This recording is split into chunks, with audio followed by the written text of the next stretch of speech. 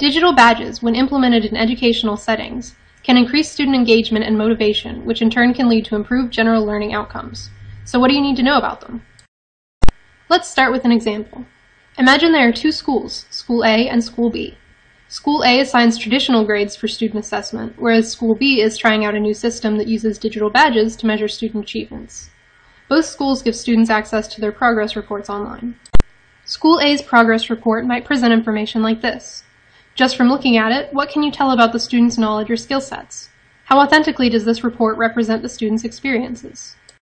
School B's report could show off badges like these.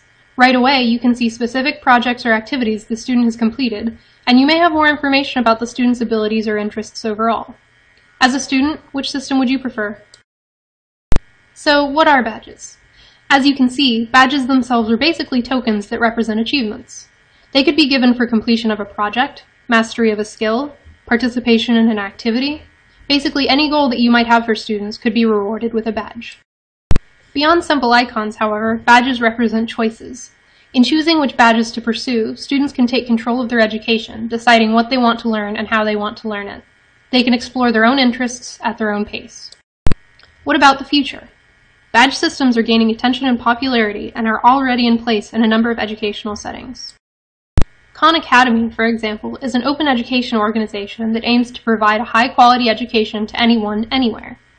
On the Khan Academy website, members are rewarded with badges for things like completing practice problems, being actively involved around the site and with the community, spending time watching videos, or achieving proficiency in a particular topic.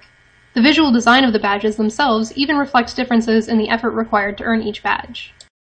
In the future, if systems for awarding and recognizing badges can be validated effectively, badges could function as reliable credentials that better reflect individual talents and experience.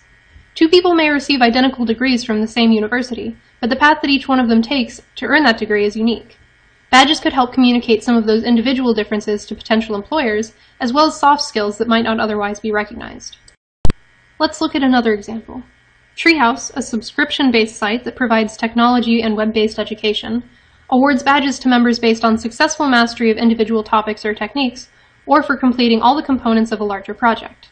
Looking at the badges a member has earned can give an idea of the particular skills, knowledge, or coding languages that the member has explored on the site, which could be useful in identifying qualifications for a given position. But still, why should you care? Well, let's look at grades again. In general, grades are the scores that your work is given based on deviation from the desired standard. There is a maximum score you can receive, so the best you can do is already established before you begin. The final grade you are given reflects any mistakes, omissions, or other failings that made your work less than what it could have been. Grading also depends heavily on individual variation between graders.